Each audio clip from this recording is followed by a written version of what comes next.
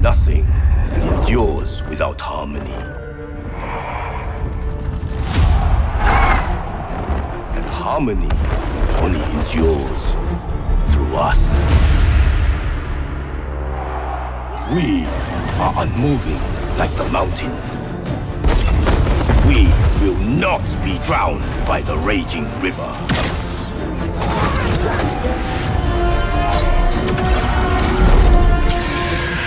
Behold the wonders of the Celestial Dragon Empire! The might of our warriors! The secrets of our alchemists! The sorcery of the dragon-blooded! Vanquish chaos with the sheer power of the dragon! Let them face the majesty of Grand Cathay!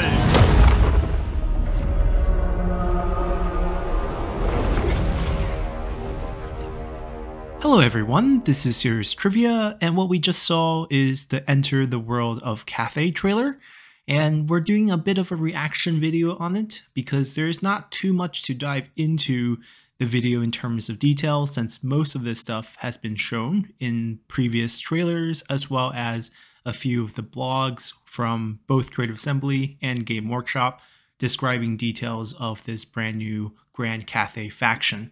And we get another in-game trailer presentation from Creative Assembly as we are moving closer and closer toward the launch of the game. I'm sure we'll get a more detailed update in terms of the rosters for the Grand Cathay faction as we move into the coming weeks, and maybe a bit more lore, since this is a relatively unexplored realm of lore for the Warhammer universe. Now, the trailer itself opens in what I assume to be Shangyang, or the western city in the world of Grand Cathay, as we are now featuring kind of Zhao Ming's territory, or the younger brother, as we have found out that Miao Ying is the eldest daughter of the Dragon Emperor, and everyone else is her younger siblings, including Zhao Ming, who is the dragon in charge of the western parts of the Cathay, and the city of Shangyang is his domain, and it guards kind of the entryway towards the Ivory Road, or the Warhammer universe's Silk Road. And you get a bit of silk ribbons here in the background as well on most of these buildings, kind of paying homage to that.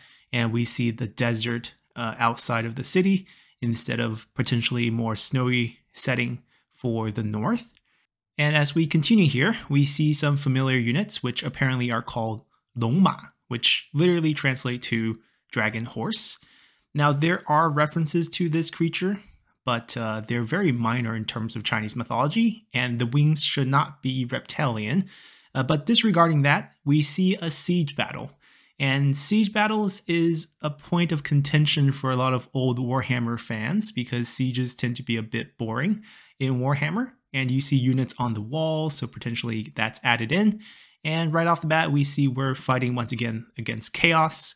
And the cool thing here is your alchemists apparently have sort of flare countermeasures that can counteract enemy spells, and we get a up-close look at the new crossbow units, which was something that was kind of missing from the last trailer, which featured more exotic units, since the northern realm is next to what's called the Gunpowder Road, and you have lords in the region who specialize in making special weapons.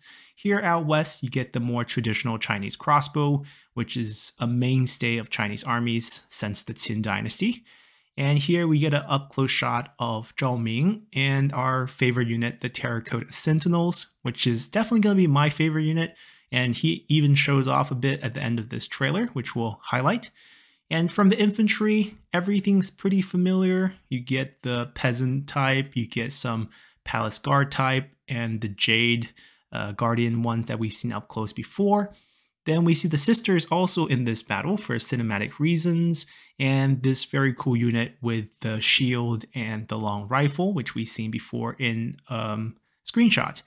And we continue to see a bit more magic, the same black ink scroll from the sorcerers that are available to Miao Ying's faction, because she represents kind of the black of the yin yang side, and then this wind one that represents Zhao Ming with the white wind magic.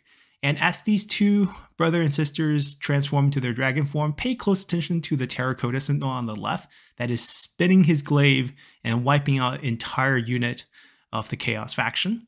And that's pretty much the highlight of this. It's once again another very wow in your face kind of trailer that just getting you hyped for the upcoming launch next year. So we're probably about maybe 4 or 5 months out. I don't know what early 2020 means. It could be first quarter, probably means before summer. That's probably the safest call right now. And we'll get to know the exact date as we move closer towards the end of the year. So that's pretty much it for this trailer. And hopefully you guys enjoy this. And we'll see you all when more news come, especially when they do the full roster review down the line.